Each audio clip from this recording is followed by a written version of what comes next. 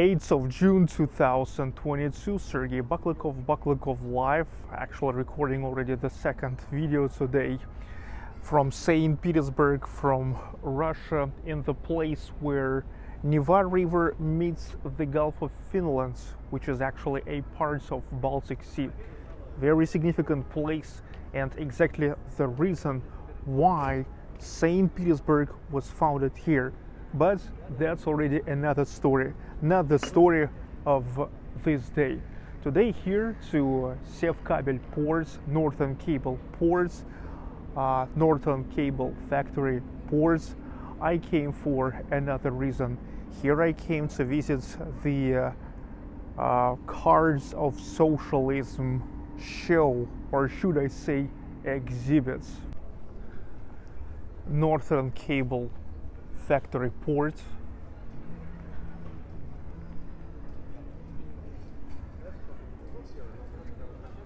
The factory founded in 1879 by Karl Genrich Siemens. Tesla coil, but this is like the real Tesla, Nikola Tesla, not Elon Musk Tesla.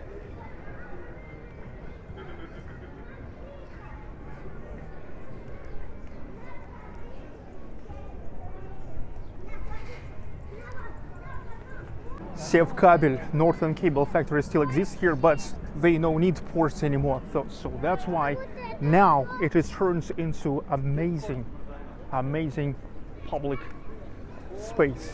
And now here in one of the former departments of Sevkabel port, here goes the Cars of Socialism exhibit.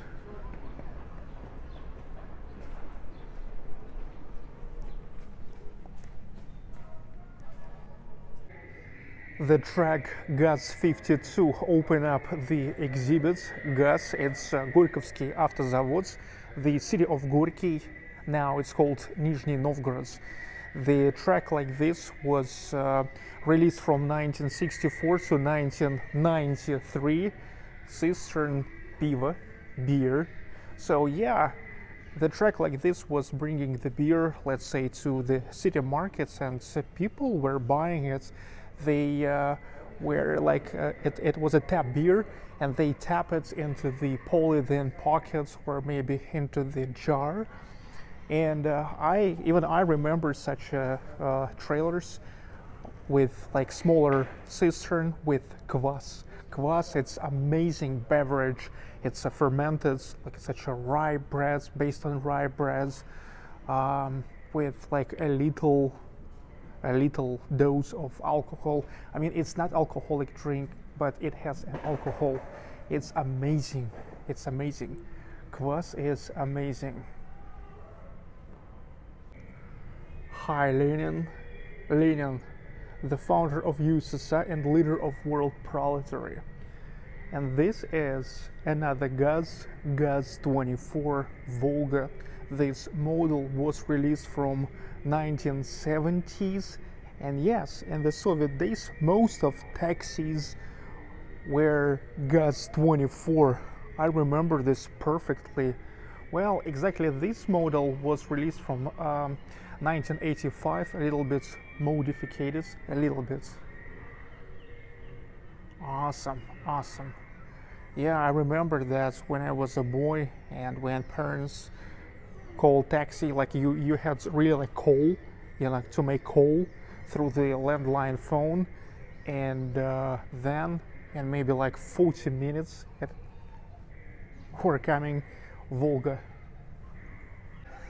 Actually, the classmates of Volga GAZ 24, this is Tatra 613, produced in Czechoslovakia. Yeah, back then Czechoslovakia.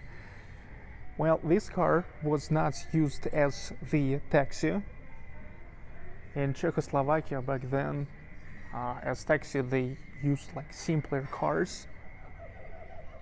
But big shots loved this car. It looks really good. by the way, design was made by the Italian company Carrozzeria Alfredo Vinali. This car was produced since 1974.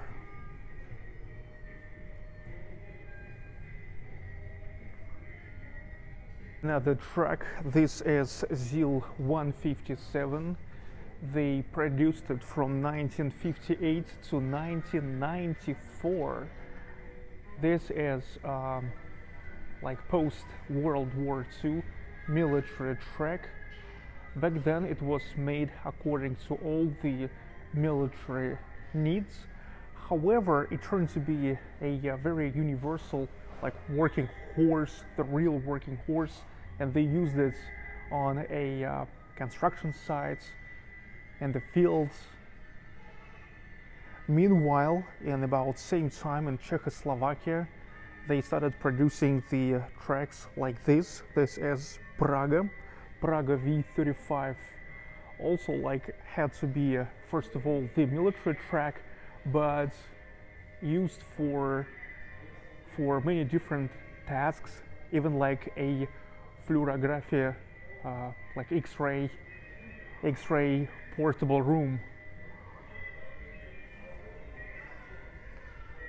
This model was produced from 1953 to 1985. And now this is the car which is considered as one of the most successful Soviet cars, GAZ 13, also known as Chaika Seagull. They started producing it in 1959 and produced until 1981, but the first model was already introduced on Expo 58 in Brussels, where this car got a Grand Prix. Well, this car actually became the result of Nikita Khrushchev's visits to the West, to the United States, for the exchange of experience. Yeah, he said that there's already socialism in the Soviet Union, and to 1980s must be constructed communism.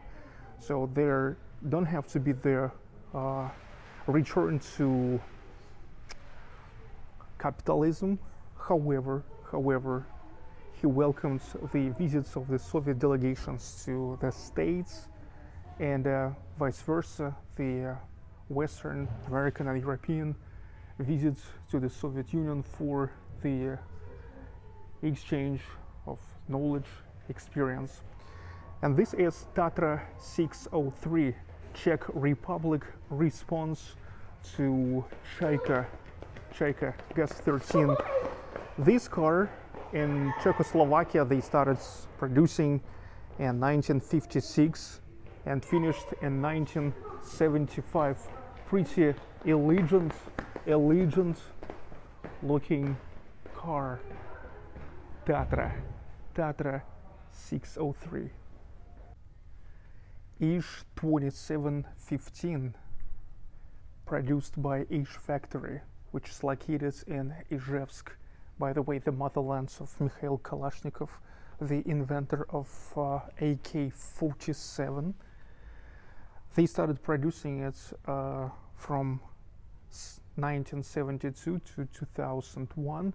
The thing is, to 1970s was obvious the need of such a lightweight cargo cars to make it cheaper. The transportation of something would have a light weight instead of using the track all the time. For example, the post-mail, bakery, household techniques, like some furniture, not a big furniture, for example, the chairs or little sofa or maybe little table. So it's much better just to use the car like this than the whole track to move a couple tables and maybe 4 chairs. And the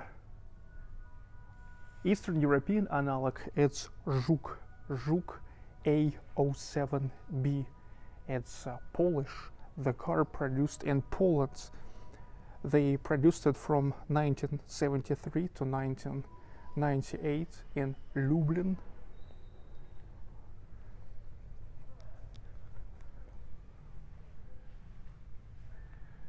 You see, the car were like okay for maybe a transportation of a little group of people, something like micro bus, and for some light cargo, Zhug.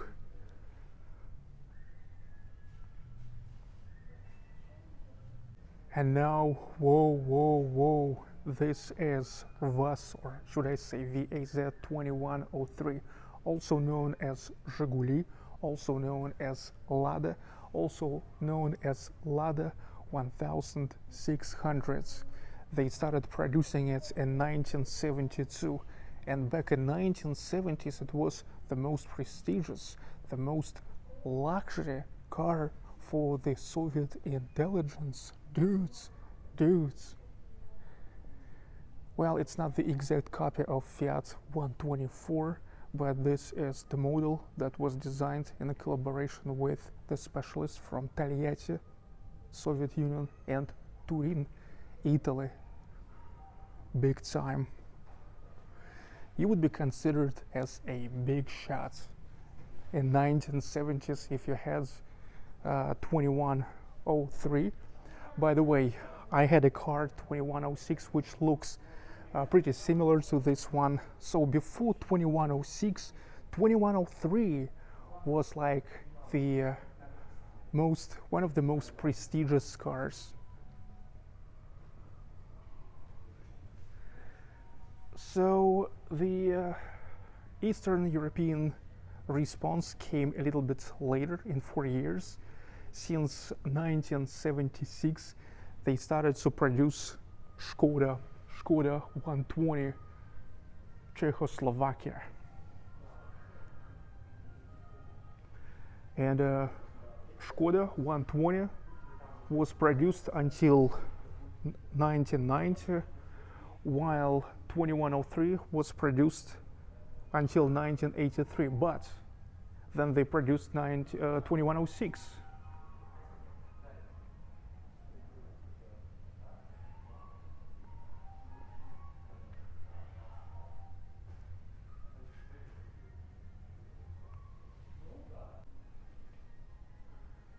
The engine in the rear trunk. In 1990s, after the collapse of USSR and after Iron Curtain fell off, a lot of cars from all over the world started coming to Russia, and so the demands of people growing up, and became obvious pretty soon that needs to upgrade the models. Not many people already wanted 2103, 2106, not even 2109. And so Moskvich car factory in 1998 started to produce this model, which is 2142 R7, also known as Ivan Kalita. They produced it for 3 years, since 1998 to 2001, but I can tell you that they produced not much of them, because I never saw this car too much in the streets of Russia. Let's say the 2110 VAZ, like Lada 2110, then 2111, they were way more popular. And the Czech Republic version of this, it's Tatra 700s. They produced it also for only 3 years, since 1996 to 1999. I think the car is looking pretty good with such a, like the end of 1980s, beginning 1990s flavor, well, at least in my imagination. In these parts of the exhibits introduced the regular buses, passenger buses. This is LiAZ 677M, produced in Likino-Dulevo, the town in Moscow region. And damn it, now I feel kind of old, because I remember as this construction with the sign of bus stop as this bus. There was the bus number 4 in my district in Ufa, where I lived in my childhood and teen years. I remember there was just another color, like in my district it was the brown, not brown, like a cherry, you know, cherry color. And I remember even the driver's name was Salavat.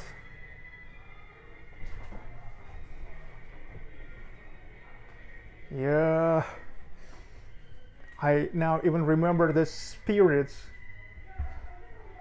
It's funny, they have the grand piano, and this is the first bus I see with the piano inside of it. They produced this bus from 1967 to 2002. And this is Karoza C734. It's the Czech bus. They produced it from 1980s to 1997.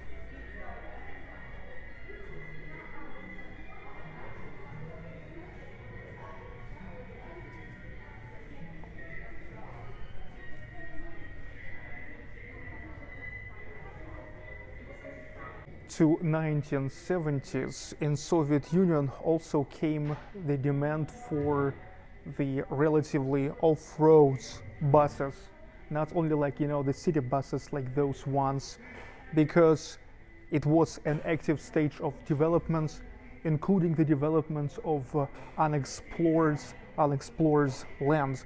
So where needs like more the buses more like this, the buses for an off-road.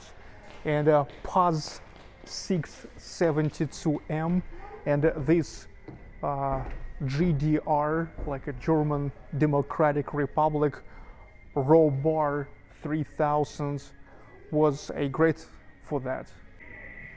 PAZ 672M. PAZ is like Pavlovo car factory. Pavlovo, the town in Nizhegorod Oblast. They use for the transportation of the specialists like in chemistry and physics, archaeologists, when they explored the new lands like in Siberia, Taiga, Far East. And you know, after their explorations in the evening, they used just like, you know, sit next to the fire singing the songs under the guitar. This is actually also something what developed the camping, like camping movement in Russia.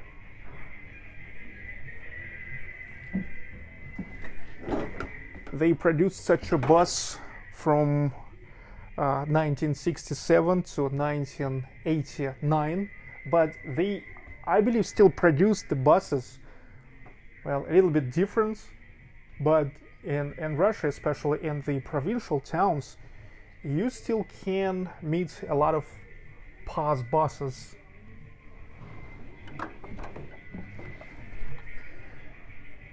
Another bus like that, it's Robar LO 3000. It's the one produced in GDP, Germany, German Democratic Republic.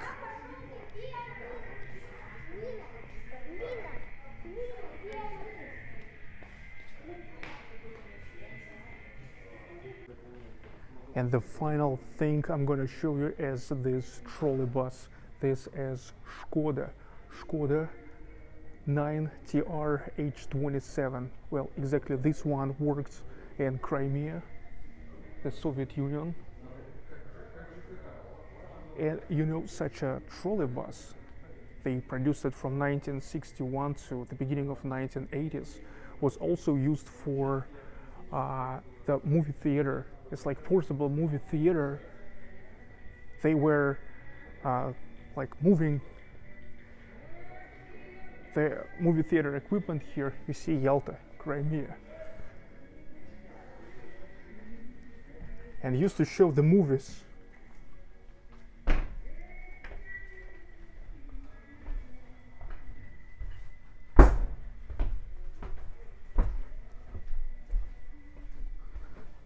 Oh, so here you even can sit down. Wow, it looks awesome. I mean, this is for the first time I'm sitting behind the wheel of the trolley bus.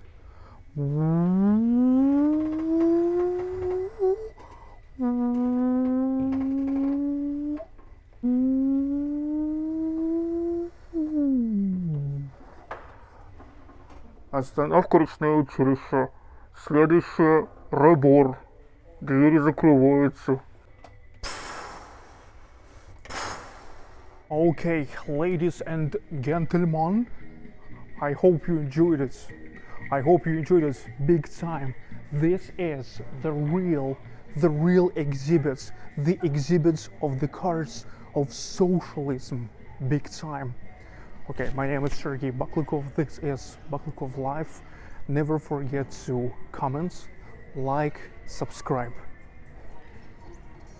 Beer and kvass to you guys.